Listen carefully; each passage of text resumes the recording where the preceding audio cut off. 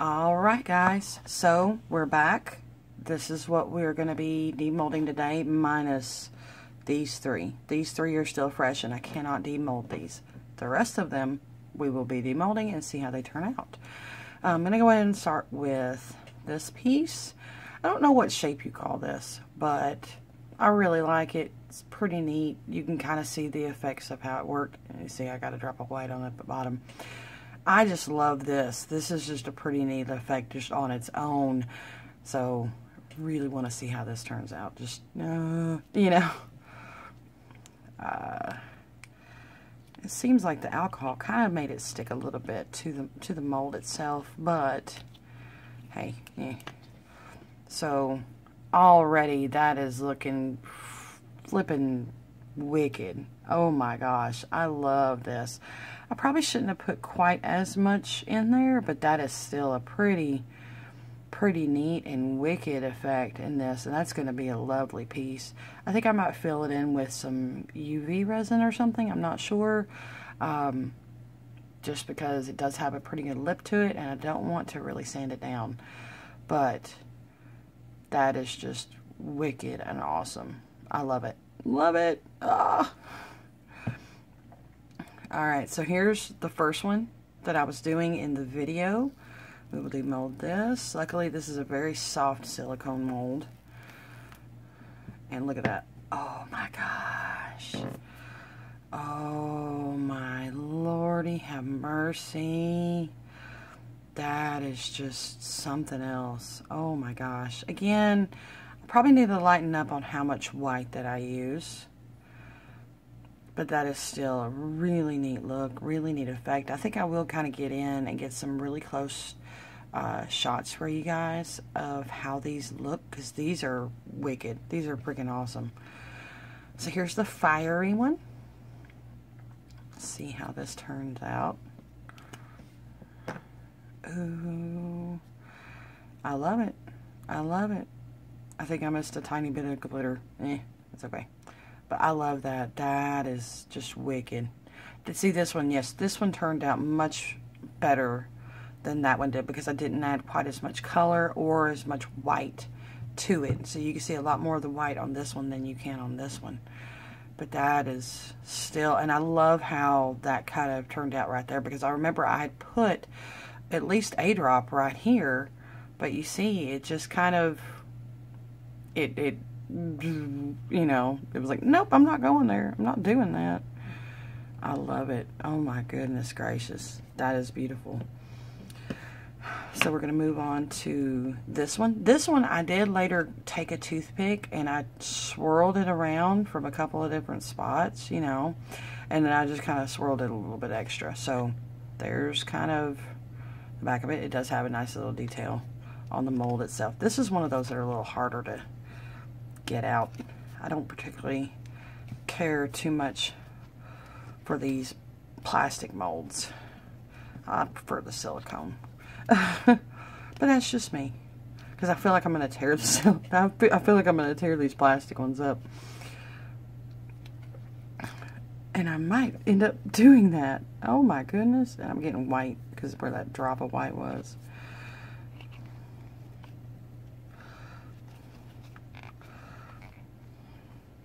My goodness. It's like in there, guys. This one's, oh my goodness.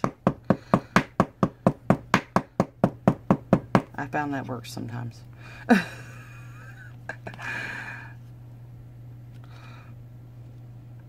Okay, so I'm just going to give up on that one for right now. This is some that I had done separately. I used glow pigments on these. So I've got a little bit of clean up on that one. I'd actually knocked one or two of these over, and so it kind of made a mess a little bit. But aside from the mess, they turned out pretty. They're very nice. They will glow in the dark, so I'm going to kind of charge it up a little bit for you.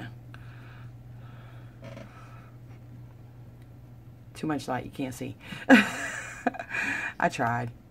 So that was not so bad that it pulled off. But it's pretty good.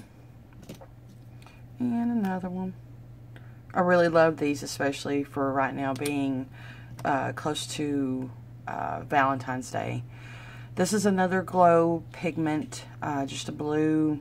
I just wanted to do another solid coated teardrop. Now, the only thing is with these glow pigments, it seems like they don't want to break up all the way. I don't know. If you've got any experience with solar color dust glow pigments and you have figured out a way to get around this, please let me know in the comment section. I would really love to hear from you. So on this one, you can see that I did do alcohol ink on it. But if you look here, it's got the same color as the blue. And then down here, it also has the same color as the pink. So I actually poured the colored resin in there, and I decided I wanted to try to do something different and see how it would turn out. So I'm kind of excited. I really want to see how this looks. Oh. That's a pretty neat effect. I mean, you know, you can't see quite as much, you know, because the pigment's in there, but that's still fairly wicked. So you can't really see much of any of the purple that has come through to the front, but still, this pink right down here, that is wicked. You can see a little bit of blue. So I'm going to have to do some more experiments with this later on. That's still pretty neat. I love that. Alright, let me get some of this stuff out of the way a little bit. Alright, since I'm having a hard time with that one, we're not going to do it. I think I will probably demold that off camera and then just send you guys pictures. So with these right here, I did pour resin into these four. I already had some resin in those, so we're not going to demold those. Woo! Lord of mercy. I'm dropping stuff. Here we go. So you can kind of see through the molds how they turned out a little bit. Pretty neat. I really wanted to see how it was going to look, being that they're deeper. And I did end up having to take my toothpick and kind of push the color down, because you can kind of see it's really concentrated right up on top. It really did not want to come out. And I'd actually made a little bit of a mess with my resin. Whoopsie.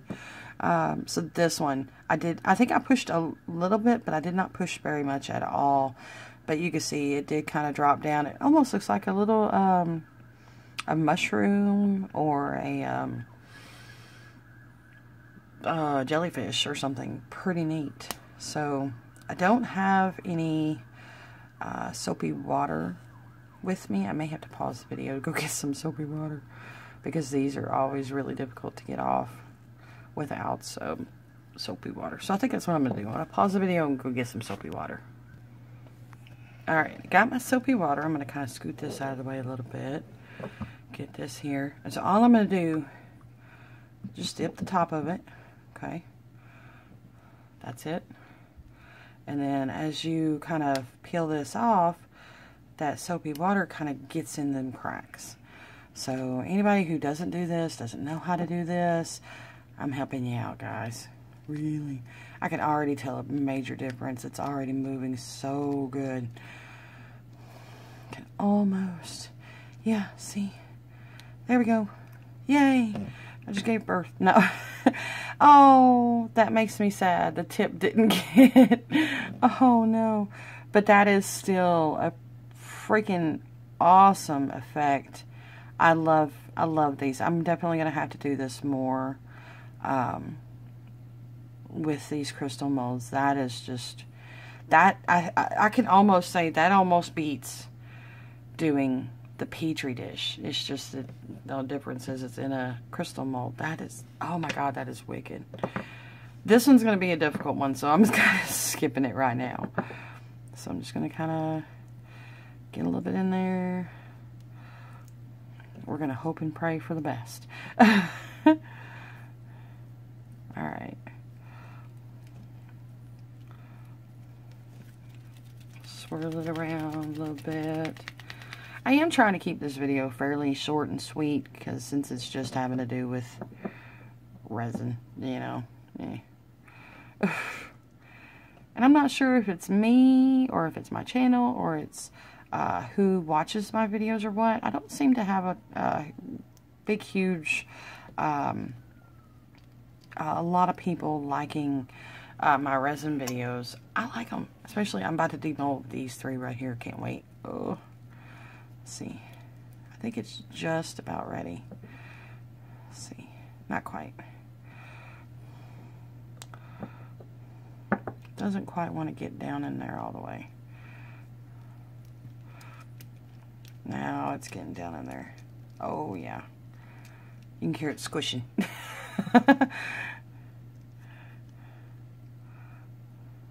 Ah, it's moving now. Yes, yes, yes.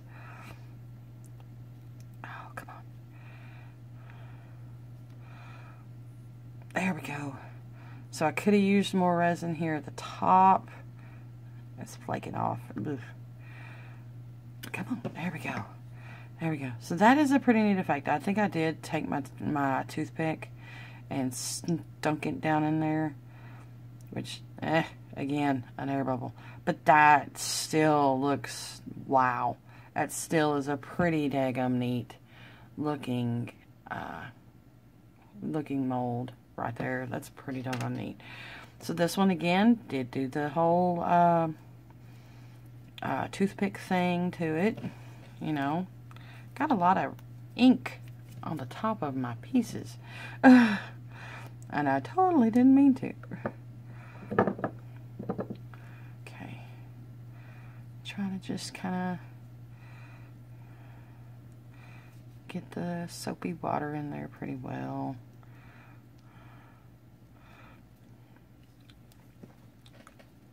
This one's going to be hard to... There we go. Alright. Sorry about that. Oh, looky, it's soapy. It's bubbly. Alright, let's see.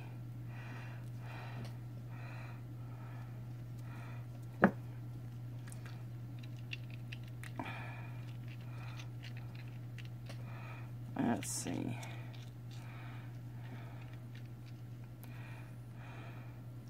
Here we go. Now we got some movement. There we go. Yay. And look at that. I mean, could have gone down further, but that's still, that side definitely looks a lot better than that side does, but that still is a wicked look. Again, you know, didn't have enough at the top, but it's a pretty neat look, I have to say. These are pretty wicked. So I'm definitely going to have to try these again more in future castings. Let's see if I can get this one out. This one I've only ever used one other time, and again, it did give me a hard time. And I'm not sure if it's because of the shape or because of the size or what the deal was with it. I just know that it did give me a hard time to come out.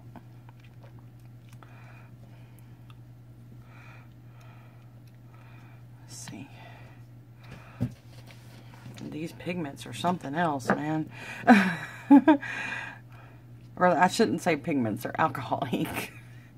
Let's see. get some of it to go.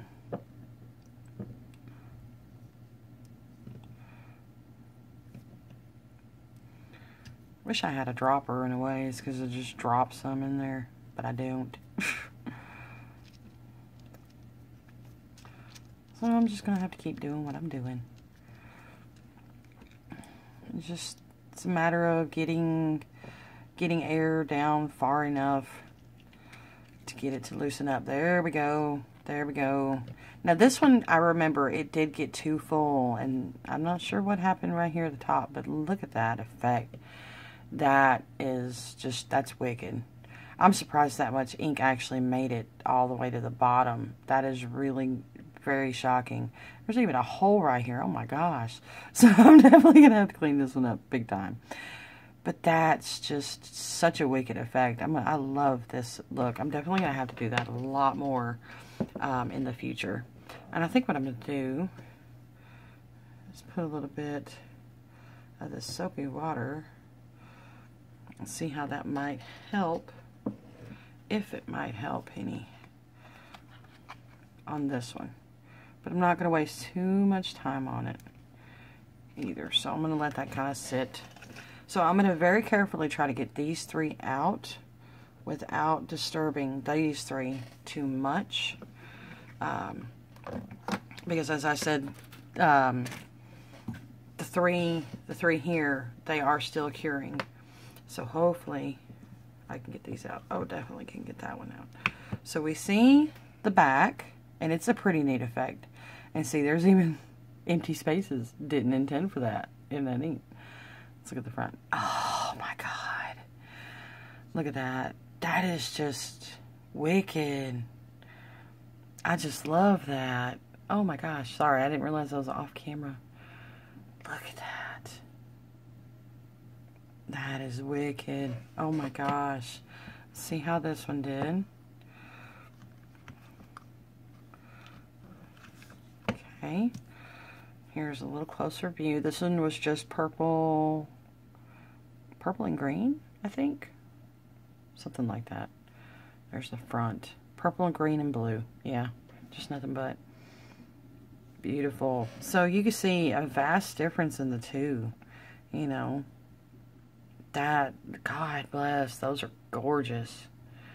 I have to say, I like this one a whole lot better than I do this one, but this one still is gorgeous, just as it is, you know. Oh, I'm going to have to keep doing this. So here's a multicolored one. I'm really excited to see this one. This one's going to be really neat. Oh my gosh. Look at that.